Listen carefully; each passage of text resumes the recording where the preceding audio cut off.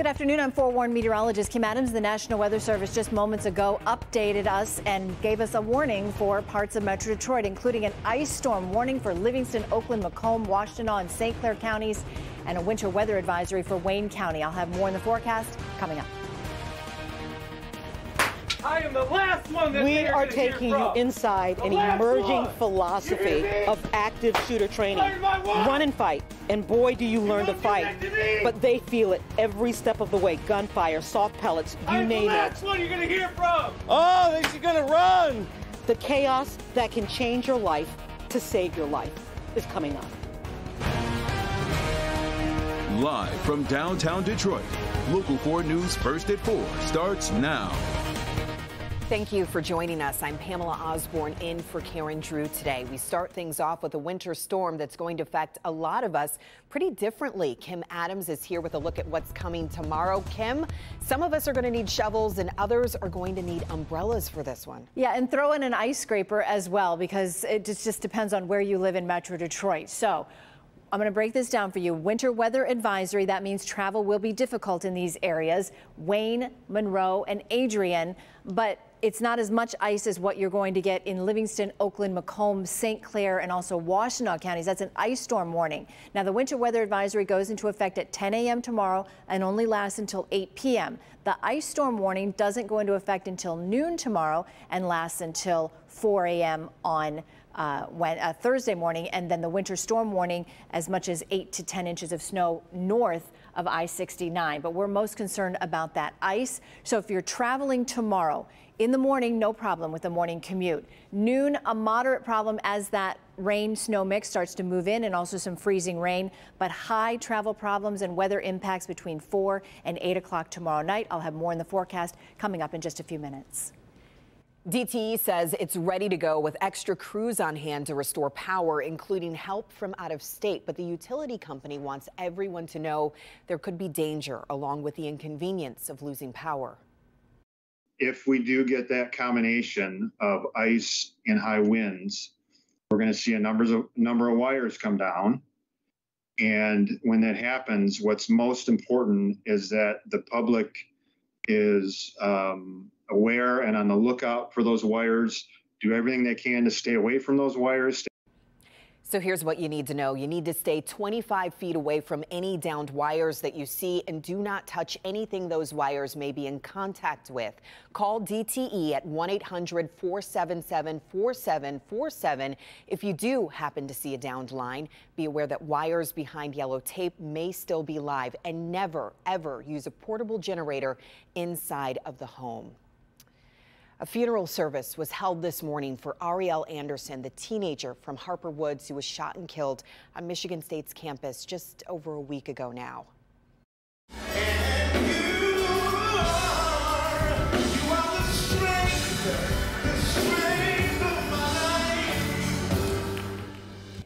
Inside Zion Hope Baptist Church on Detroit's east side, loved ones took turns speaking about Anderson's vibrant personality and her ambitions of becoming a surgeon. The large crowd inside numbered in the hundreds, including the governor and lieutenant governor. The service was full of prayer, music, and positivity. Father, we pray that you will come into this celebration of life, oh God. Father, we thank you, oh God, for Ariel that has brought us all here together, oh God. Father, we pray right now, oh God, that you will touch the family, oh God. Ariel Anderson was a graduate of Grosse Pointe North High School. We'll have more from her funeral service coming up at 5 o'clock.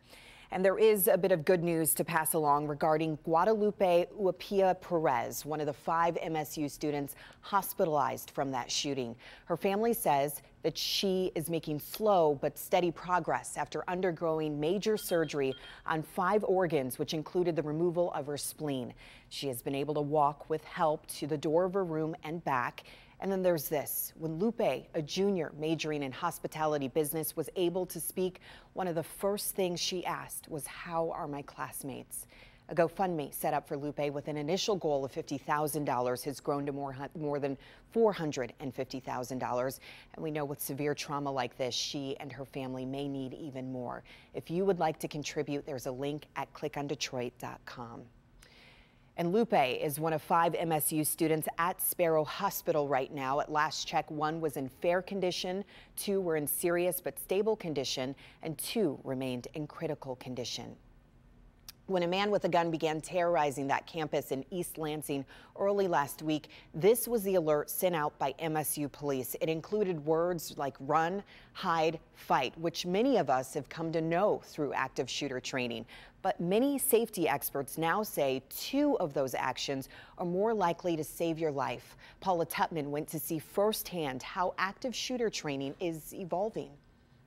You will not do that to my wife! Where are you at, Shay? Don't look away. Fire her! I know your inclination is going to be to look away, but our law enforcement trainers are saying by looking away, you could endanger your life and others. Where are you at? Don't look away. You're all dead. Don't look away. Don't look away. Oh, there she is. 1, 2. It's hard, but by engaging and learning, you create your best shot against someone trying to shoot you in an active shooting situation. Allied Defense is fighting that fight, training by working police numerous times a week across the nation at the courageous invitation of those organizations and schools to teach workers and students how to fight back.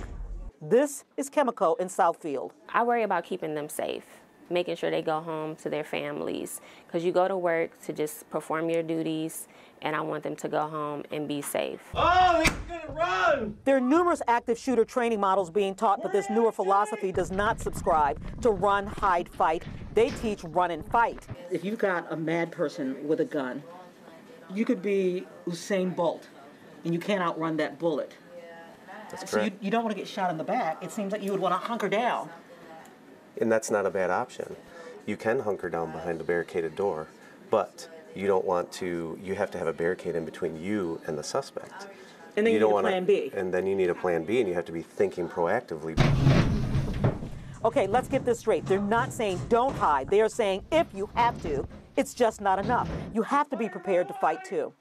The group is tested before the training to see how they'll react and to figure out defaults. An uninformed default, flee, freeze, fight.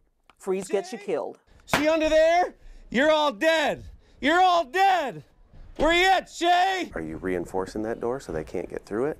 Are you thinking about an escape option? What are you doing? Because if you're just hiding behind that closed door, if it fails, you have to be ready. Are you going to fight? Are you going to fight for your life? Where's Shay at? She fired my wife! Lieutenant John Swartz and Sergeant Scott Thiede fire off blanks and yell and scream. They create real-life chaos. One brave employee actually stops the scenario by finally grabbing the gunman. But people have been shot because they hid in plain sight and froze. It's natural. It was just so intense. I don't know, my adrenaline's going right now. But then they learn the last resort. Incapacitate.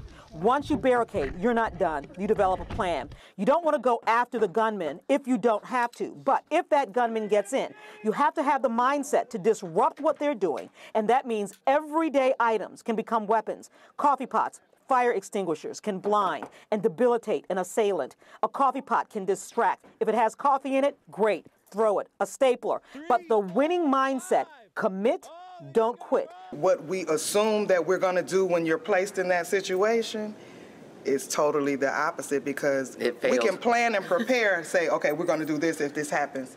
But when you get in that moment, your adrenaline going, and it's like, okay, fight or flight. Us working as a team was very vital. Know your escape route before you walk into a space. Notice your potential weapons before you sit down, and understand what it's like to really be here in hopes you never have to. It was just so many eye-opening things, and I think we'll talk about this for days to come, because we just want to keep everyone safe. We want you to have the training that you need. Go to clickondetroit.com and, of course, Local 4 Plus. We're going to be streaming this training so you can learn your best shot. Paula Tutman, Local 4. On the heels of his surprise visit to Ukraine, President Biden spent today in Poland and delivered a speech condemning Russia's ongoing aggression against Ukraine. Devin Scillian live in the newsroom with more on the president's rebuke of his Russian counterpart. Devin? Pam, it's been a fascinating day. The president's speech comes ahead of the one-year anniversary of Russia's invasion of Ukraine. That was last February 24th. His visits to Ukraine and Poland come as Americans right now appear split on whether to send more American arms and money to Ukraine. Recent NBC poll had 49% of Americans in favor, 49% opposed. That's pretty split. Today, President Biden met with Polish President Andrzej Duda at the presidential palace in Warsaw. The leader spoke of the deep historic ties between the U.S. and Poland and the importance of continuing the NATO alliance. Later, President Biden was greeted by a raucous crowd at the gardens of Poland's royal castle, where he delivered sharp criticism of Vladimir Putin. When President Putin ordered his tanks to roll into Ukraine, he thought we would roll over. He was wrong. The Ukrainian people are too brave.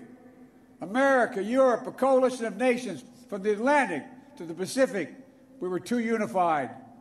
Democracy was too strong. Instead of an easy victory he perceived and predicted, Putin left with burnout tanks and Russia's forces in disarray. Vladimir Putin delivered a fiery speech of his own today, saying he will not change his strategy in regard to Ukraine and declaring that Russia is suspending its participation in a nuclear arms treaty with the U.S. Pam, back to you. Devin, thank you. Still ahead, they're calling it the largest study ever of how a 4-day work week impacts employees and a company's bottom line. Plus, remember what happened during last year's Oscars ceremony? Find out what the Motion Picture Academy is doing to make sure it's ready in case things go south during this year's show. And now